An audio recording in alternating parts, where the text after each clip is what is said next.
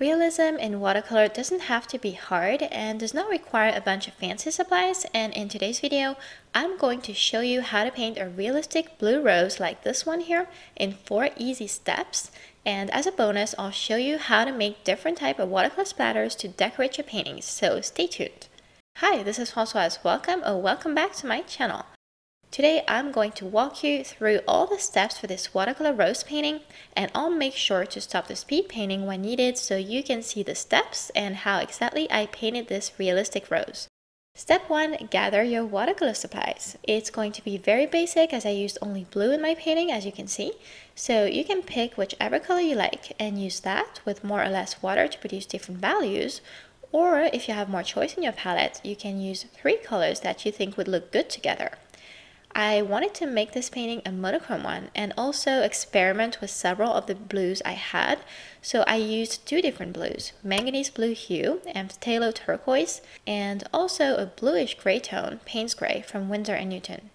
If you're using just one color, I suggest to prepare 3 washes of it anyways. It's very important to give yourself a variety of values for realism. Prepare a very light wash. For that, you'll mix a lot of water to your paint. A darker one where you add more paint, and an even darker one that you get with even more paint and less water.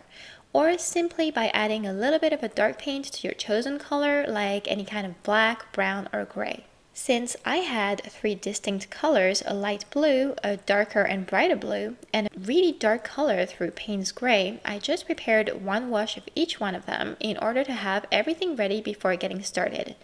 If you want to see how your colors come out together, you can swatch them first and let them touch and mix together. And I did this here, and I really liked the contrast of Payne's Gray against the other 2 colors, so I decided to keep that. I also like that my phthalo turquoise is so vivid. I was hoping it would balance the other 2 colors, and I was happy with the outcome because I think it makes my piece more interesting and not too dull.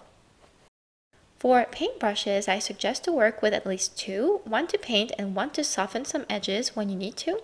It's best if the paintbrush you use to paint can get to a fine tip like the ones I'm showing right here, because it's going to help you get into small areas and trace fine details, which we will need for the rosebud in particular. For paper, I used the cold-pressed 100% cotton paper by Arches I always use and cut it into a square.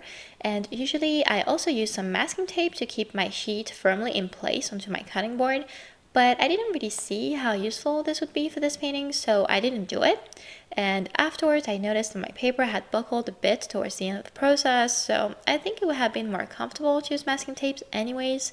But if you don't have any, it's not going to make a big difference. It's just more of a convenient thing. We're not going to use a lot of water here, so I guess hot pressed papers or cellulose made papers, which don't take water as well as what I'm using, would work just fine here. Whatever you have, that's what watercolor can do. But for me, I really like this quantity I'm using because I think it makes everything nicer from colors to mixes, so I prefer to stick with it. And if you're not seeing the results you're after, try and change the paper and see what happens. And I'll link a video where I talk about that in detail if you'd like to check it out next. These supplies are really the basics you will need to paint a realistic flower and a lot of other different projects too. And if you want to see what I'm using on a regular basis, there is a list of my supplies in the description below. Step 2 is to sketch your flower. If you want to paint this rose, I'll link the reference I found on Unsplash also for you to check out. You can also go ahead and download the sketch through a dedicated link in the description. And from there, you'll be able to print the sketch, you'll be able to transfer it on transfer paper, and then transfer it onto your page if what you want to do is focus on the watercolor part only. My process to sketch this rose was to draw a rough outline to make sure it's centered, and doing that really helps. Then I drew each petal inside and refined the shape of my outline as I went. I did not try to get each petal exactly the same as in the reference. It was not really my goal here, and I think that's one of the differences between realistic work and hyper-realistic work. And even though there are some minor differences between the reference picture and the painting, the watercolor outcome still looks good and really realistic. So for that kind of subject, I think the sketch needs to be accurate, but don't beat yourself up if it's not perfect. It would be different if we did a portrait and wanted to get a likeness. Here we don't need to get this precise. I did not press too hard with the pencil while drawing, and I allowed myself to erase if I needed to. The rosebud was really intricate and those petals really tiny there, so I decided to darken the dark parts of my reference with a pencil to create several landmarks to rely on, because when you're going back and forth between painting and reference, it's so easy to get confused with this many shapes. I think it was a good idea to darken those parts because it really helped, and besides, I knew the pencil wouldn't be visible there because that's where the darkest value of paint is applied. Step 3, as you may have guessed, is to start painting. Most of the times, I prefer to start with light colors and use the darker values last. The advantage of that is that you don't risk going too dark too fast, and you can easily darken your drawing with layers. But sometimes I do the opposite. It just depends on what I feel like doing, I guess. And I start with the shadows, but if you're new at watercolor and you don't feel too used to painting yet, I think it's best to start with your lightest wash and build up on top of that to your own pace with the second wash, then the third and darker wash. Water control might make it hard for you to manage layers if you're new at this, so check out the video I linked earlier and also the one I'm linking now for help.